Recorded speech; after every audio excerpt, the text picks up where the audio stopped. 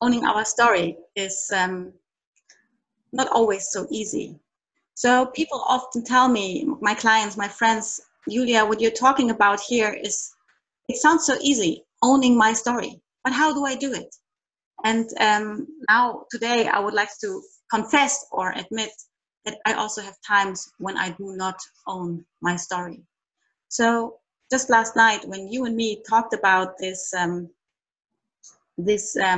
series of videos we want to take about Marquis de Sade, I was hit by my own story, and some things happened from my memory. So the memory of the life that brought me here, which was not always a good life.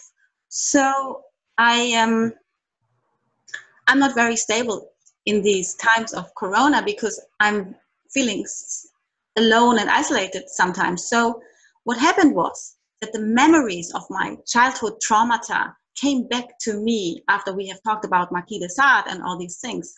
So, and then I started doing what I sometimes do when life overwhelms me, when suffering comes, when I feel like a victim. Then I go to the fridge, I go into the kitchen, and I eat everything there is. I eat it in an extremely short amount of time, like 10 minutes, and I have everything eaten which was there.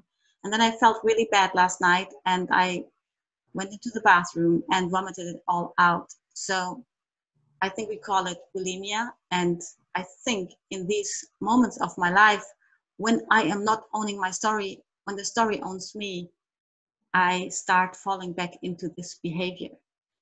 And so I also have these moments where I do not own my story.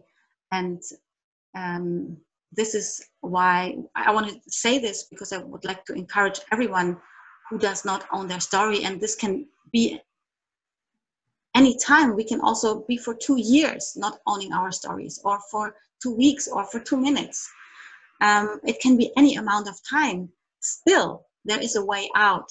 And my way out was calling you, Dr. D, and saying what I just did, which offered me your hand from the other side of the world, which allowed me to get up again and to own my story again. So yeah, I decided to share this with our audience because I think it is of importance to tell. And thank you for having me telling it. Oh, and thank you for sharing it with me as well. Yeah. No, I think that's a pretty profound note to end on.